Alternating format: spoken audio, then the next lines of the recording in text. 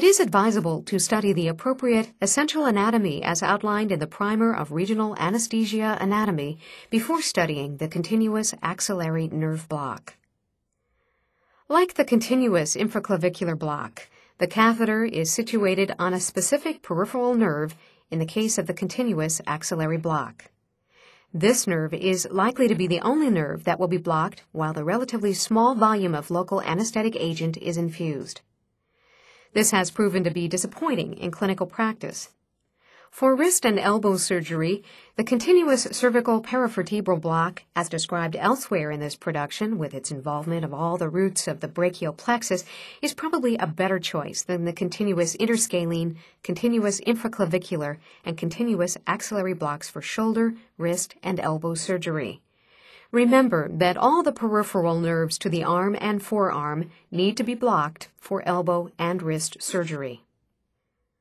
All local anesthetic agents have been used for this block, but the preference of this author is to use 15 to 40 milliliters of ropivacaine, 0.5 to 0.75%, as an initial bolus, and to follow this up with 5 to 10 milliliters per hour of an infusion of ropivacaine, 0.2%.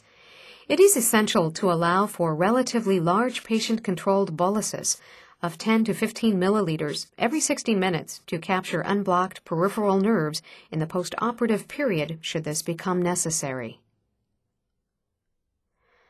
The patient is positioned supine with the shoulder joint abducted and the elbow flexed.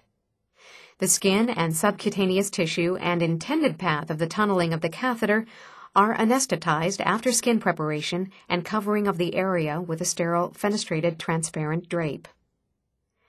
The insulated 17 or 18 gauge TUI needle attached to a nerve stimulator set to a current output of 1 to 2 milliamps, a frequency of 2 Hz, and a pulse width of 200 to 300 microseconds enters the skin next to the axillary artery and is directed in a cephalad direction. In this demonstration, the musculocutaneous nerve is first encountered and then the ulnar nerve.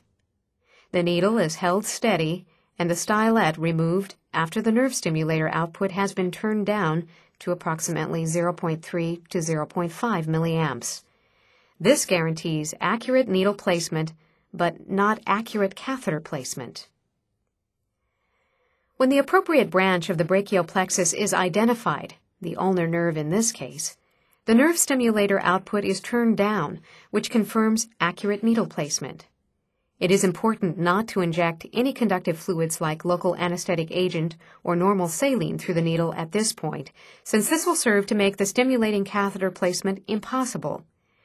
The notion of opening up the space is not based on scientific or anatomic fact. In real live tissue, this only infiltrates the tissue and causes local tissue edema. The nerve stimulator is now set to 0.5 to 1 milliamps and attached to the proximal end of the catheter.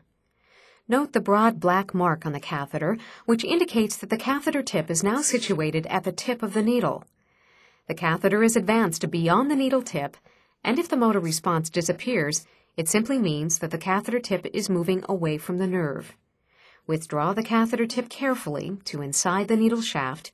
Make a small adjustment to the needle, such as turning it clockwise or counterclockwise, or advancing or withdrawing it slightly, as in this recording.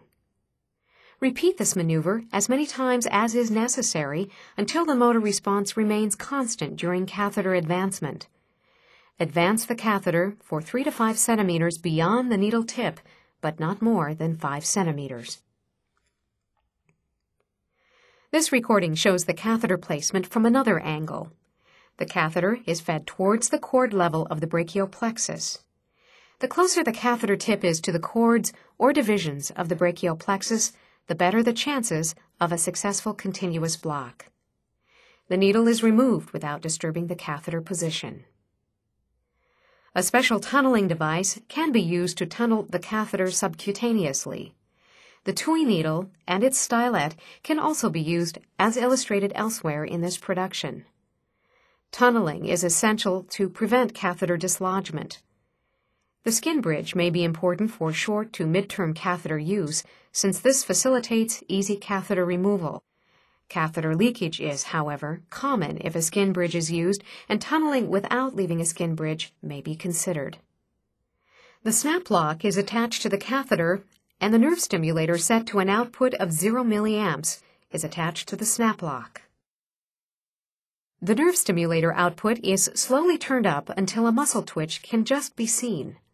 Local anesthetic agent or any conducting fluids, such as normal saline, as in this instance, can now be injected, and the muscle twitches will immediately stop after the injection starts.